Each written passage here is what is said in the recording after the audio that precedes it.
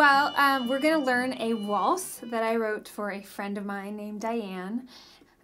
So I actually wrote this for her before she even got engaged, and then I ended up playing it at her wedding. And when I recorded this, I recorded it on my album Dot the Dragon's Eyes, and I recorded it with a trumpet coming in at the end, and it was kind of a little bit, had a little bit of meaning behind it because she married a guy who plays the trumpet.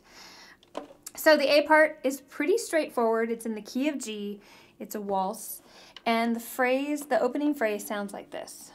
1, 2, 3, 1, 2, 3. And then it goes to the A. And you have a kind of syncopated rhythm. So listen to this rhythm.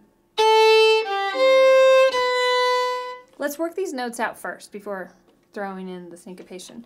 So it's open A, down to third finger, then up to C, second finger, and then down to the first finger again. So those are the 4 notes.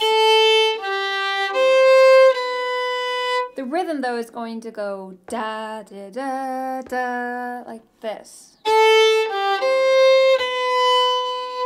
That's the rhythm, and then out of this B, you fall down the scale. So let's take a look at Dianne's waltz, and we'll see what we can add to the tune to make it sound a little bit more lyrical and expressive. Right at the beginning, you can do a flick on this B, and maybe even a hammer-on. I like to call it sometimes the hammer flick.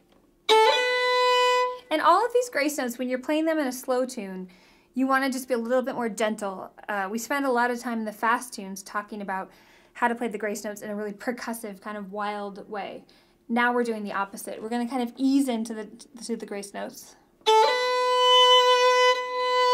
And swell a lot. Use a little bit of vibrato.